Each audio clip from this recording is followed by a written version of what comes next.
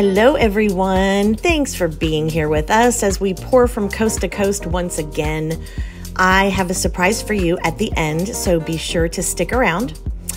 Today I am revisiting a technique that I started doing a few months ago where I paint the canvas with COLOURARTE primary elements and then I do a pearl pour over it. I have found that this just gives such an incredible effect to your negative space, and I absolutely love doing this. Now, if you've seen anyone do this technique before, please let me know. I have not seen it done before, but obviously that doesn't mean it hasn't been done. So please let me know in the comments if you've seen it done before somewhere. Here I'm starting out with my sky colors. And why I can't just do a nice calm sky with pretty yellows and oranges, I don't know. I always have to add those dramatic colors like violet and navy because you have to admit they do look gorgeous together with the oranges and yellows. I also definitely use the deeper colors when I'm doing this technique because when the pearl mix absorbs those colors, they're going to appear muted when the painting dries. So the darker they are, I can put them on the canvas, then the more colorful my negative space is going to be, and that is what I'm aiming for. All of my primary elements were mixed with Vivid Arte Fluid by COLOURARTE, and this allows them to dissolve and be used very much like watercolors.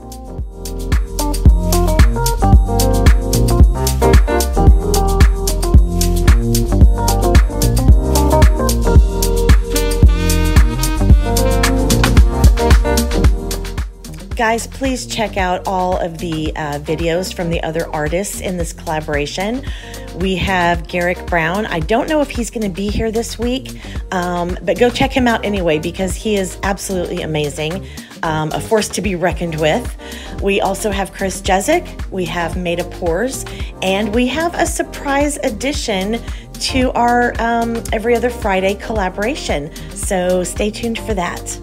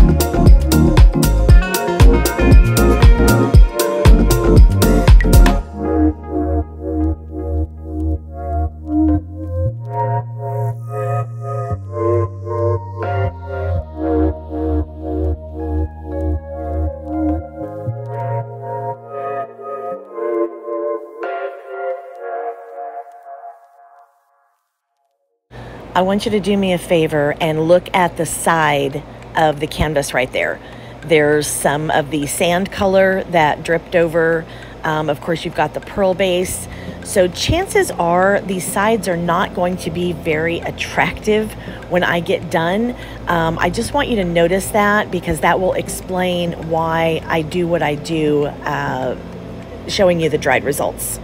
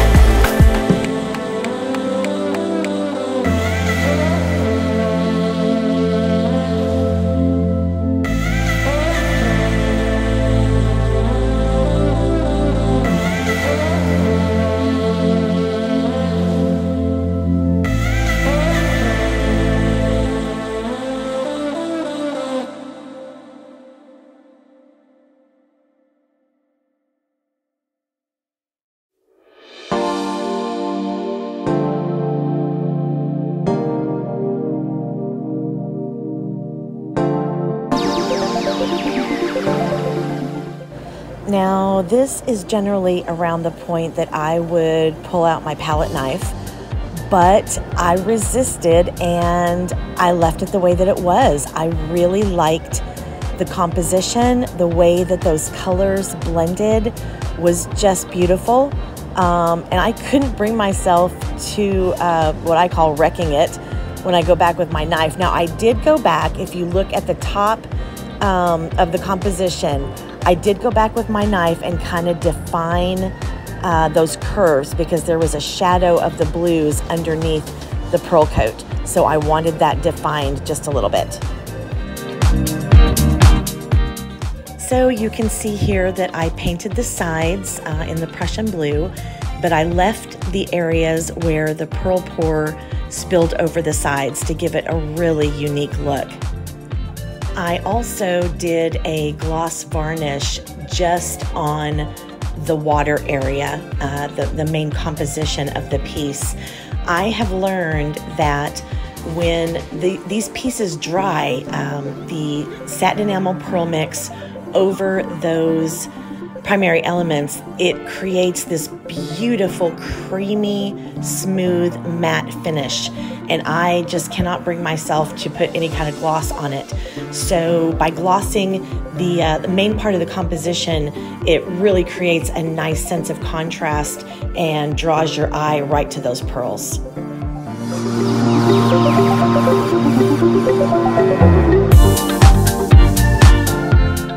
Coming up next is my beautiful friend Chris Jezik that I got to hug a couple of months ago.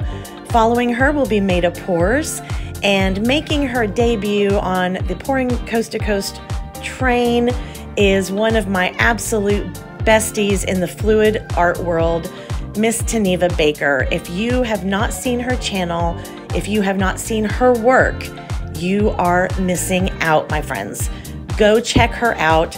Be sure and stay tuned till the end of our train. She will be caboosing us, and I know you're gonna like what you see. Guys, thanks so much for being here. We appreciate you more than you know. Have a wonderful weekend.